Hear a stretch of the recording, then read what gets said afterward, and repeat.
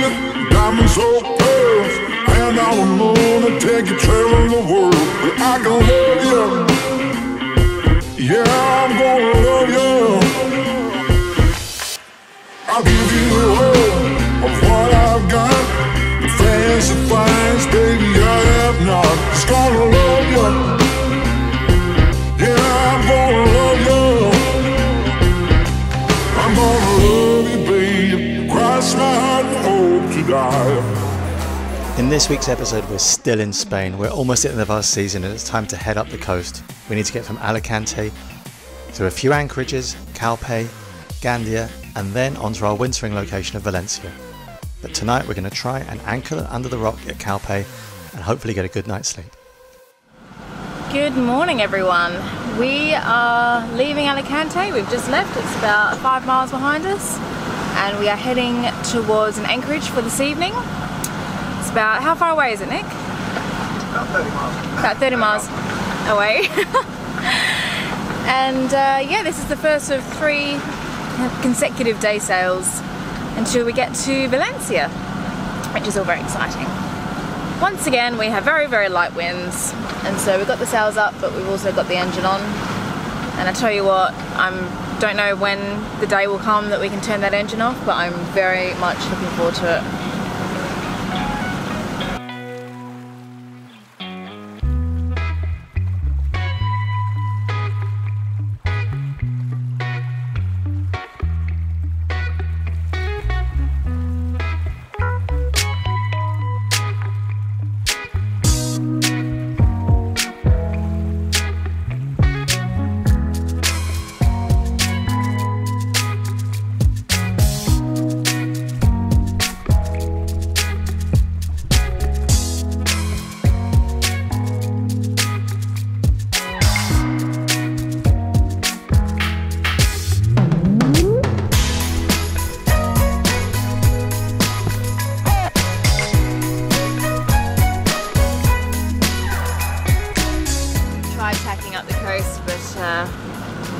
There's all these kind of rocky islands and fish farms in the way, and we're coming around a cape, so the wind's been quite fluky and it's right on the nose now. So we just dropped the main, jib's furled away, and we're just enjoying the lovely motion of motoring into swell. Tell you what, next time we're sailing downwind, I'm going to really appreciate it. Or even like just sailing, any old sailing actually. You know what, in this entire trip down the coast we have not sailed downwind at all. I don't think we've actually had the wind abaft of the beam. I don't think we've had the wind on the beam. I think we've been close hauled if we've been sailing. Well, yeah, we're close hauled because there's been such light winds that we're essentially, it's apparent wind that we're making ourselves through the motor. Yeah. Yeah, so the sails just assist the motor. Yeah.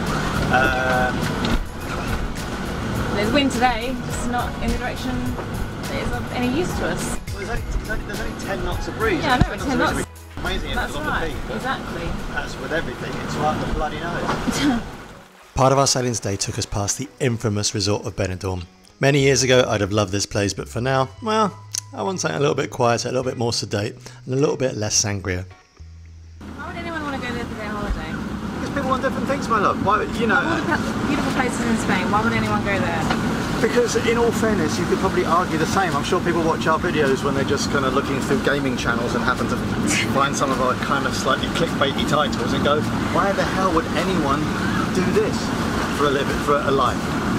You know, this is, in the same way that this really is probably the reality of it, rather than the kind of the dream or the perception of it, is probably far less pleasant for most people than being over there.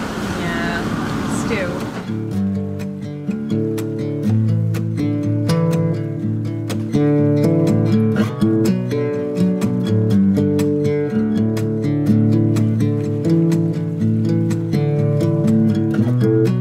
I'll let you go, just need some time. At your own pace, you need to find your way.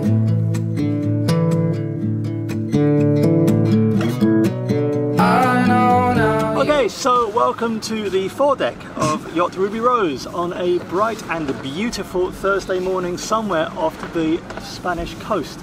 It is truly stunning out here.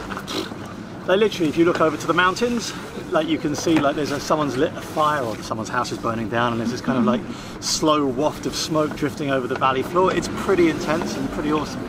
The reason that we are sat on the foredeck, apart from the fact that it's just a nice place to be, we have had some intermittent problems with our furling mechanism on the jib, and it's been a bit of a doozy. I haven't worked out what it is. It would unfurl perfectly, and then you'd find that it just wouldn't furl again, it would jam. And so when you've got a light wind day, literally there is no wind at all, I think. Beaufort category 1 is smoke rises up straight. So and this is where we are. Literally the only wind we've got is the wind we are creating. So it's a good day to get the jib out, let it flog a little bit, not flog but just flap a little bit, and give us a chance to diagnose what's going on, to the point at which I actually even managed to get the jib, we took the jib down, we kind of like to put it on deck to look at the top of the furling mechanism, and as such I have some conclusions.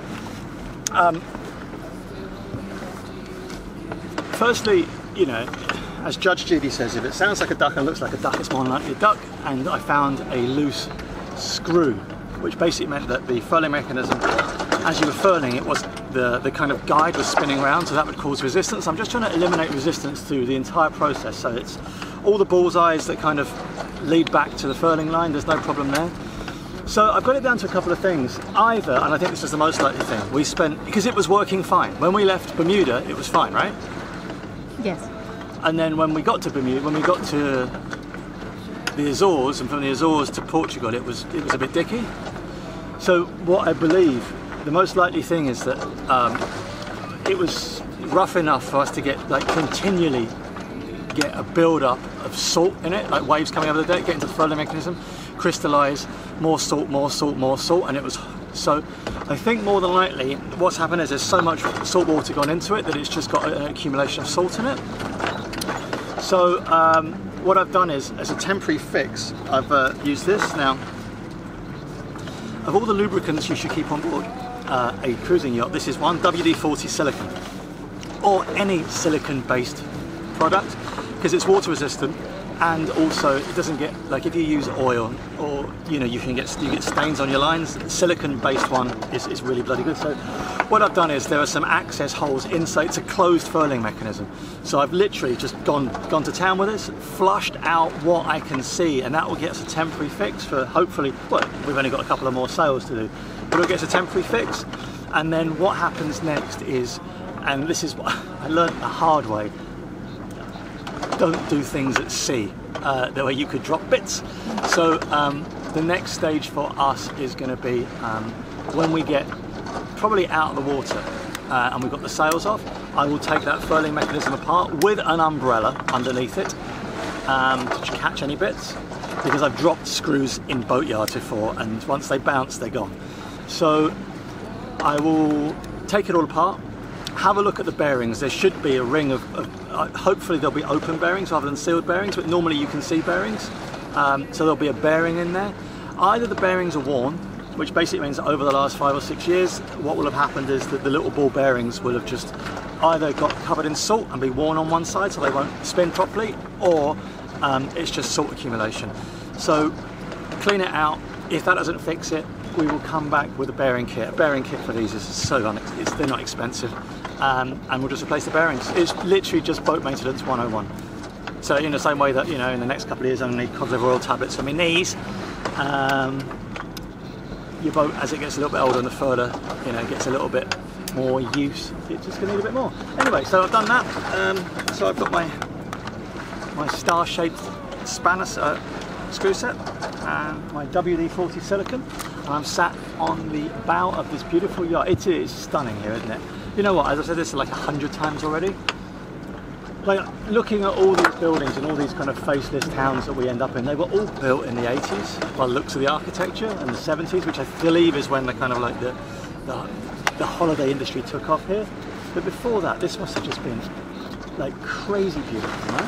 Crazy what? Beautiful. Like it's so rugged and wild. It's probably some of the wildest scenery we've seen.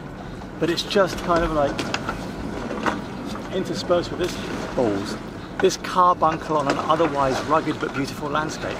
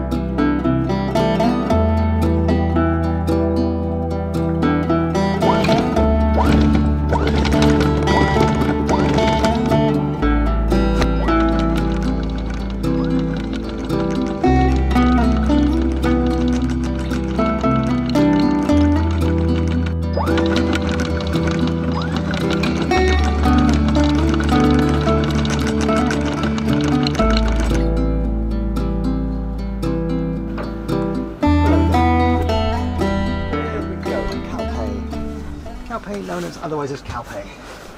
Well, we made it. We are at anchor in Calpe.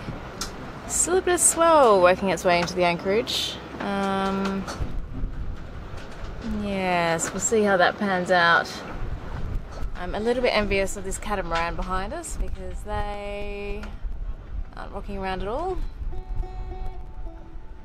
It's alright if we're facing into the swell.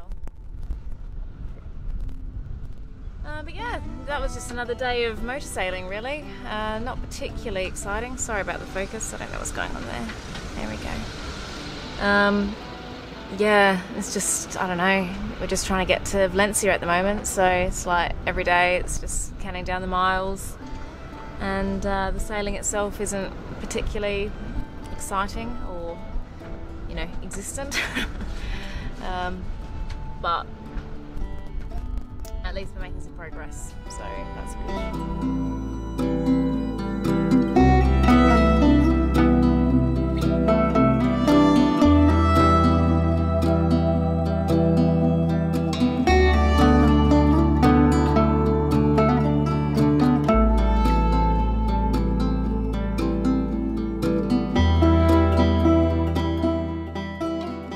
And join us next week as we finally get some respite from the searing Spanish heat. Thank you so much for watching this week's video. If you like what we do and you want to see what we do every week, then please hit that subscribe button. There we go. Cheers, bye.